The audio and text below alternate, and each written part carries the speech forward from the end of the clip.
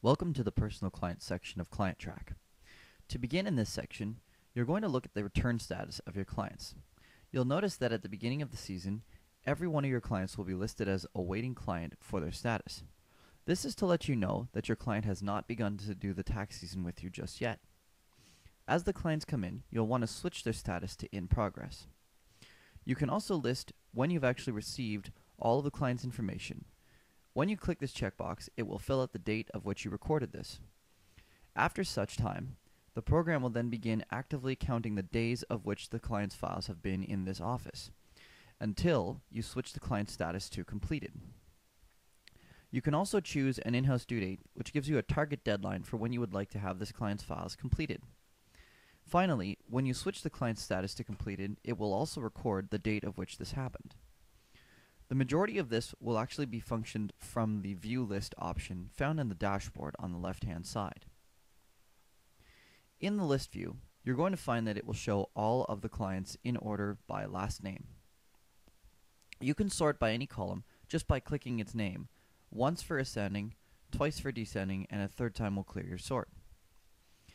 By default, some of the columns that are in here may not be showing.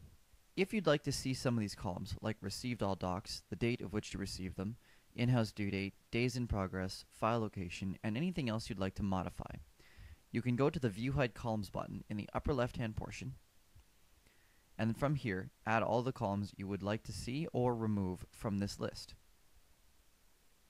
One of the first things you're going to want to look at before you really get into your tax season is actually the list of checkboxes here that are found in the ClientTrack Personal Clients List View section. These checkboxes allow you to completely customize the way of which you do your tax season. What you're seeing right now are a default set of steps that we have listed in the ClientTrack program. You can completely customize these by going to the button up top that's labeled Define Process Steps. In here, you can swap the order of any of them, change their names, delete them, and add as many checkboxes as you need so that the program matches the way of which you do your tax season. Once you begin filling out these checkboxes, you're also going to notice that there is a colored status bar, which gets darker and darker as you complete all of the different steps of your tax season. After you fill out a checkbox, also note that if you click beside that checkbox in the same column, it will have recorded who filled this out and on what day. The color of the status bar can also be modified by using a little button in the upper right-hand corner. It looks like a box with a bubble and an eye in it. This will bring up the following window, allowing you to completely change the color to whatever your preference is. This is specific to the computer you're sitting at. So generally, what will happen is a client will come in, you'll use the find function, type in their name, and this will highlight their name in the system so you don't have to scroll down and find it by hand. You'll then switch the client status to begin the in progress option.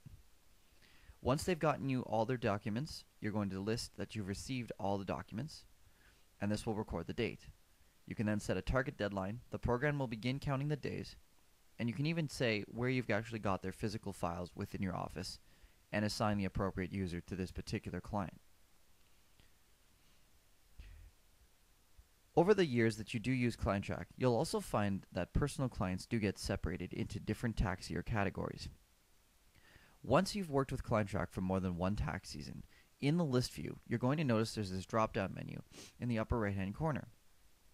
This will show all the previous years that you have been using the personal client section. What's nice about this is you can go back to any previous year and let's say run a search for all awaiting client status. So this will tell me immediately that for the year of 2011, these are the clients that did not come to see me. So now you can call them up and try to recapture the lost revenue from the previous season.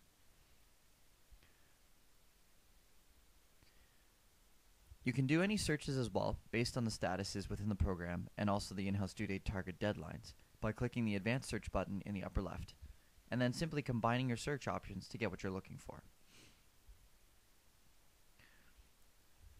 Lastly, one thing about this section is, if you notice that a client's file is on hold, let's say, and you'd like to know why, if you click the client's name, it brings you right to that client's file, so then you can look at either their notes section, the More Info tab, or the client scratch pad found in the upper right-hand corner, to see why they're on hold and maybe take care of the issue and then get back to it.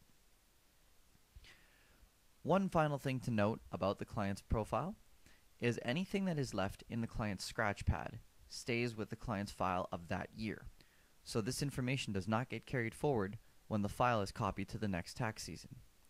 If you'd like information to be carried forward every season with your client's information, you'll either want to leave it as part of the information in the More Info tab, or edit the client's file, go to the Other tab, and modify one of these custom fields to fit a need for your office, or throw the information in the Notes section here, which appears right away on the client's file.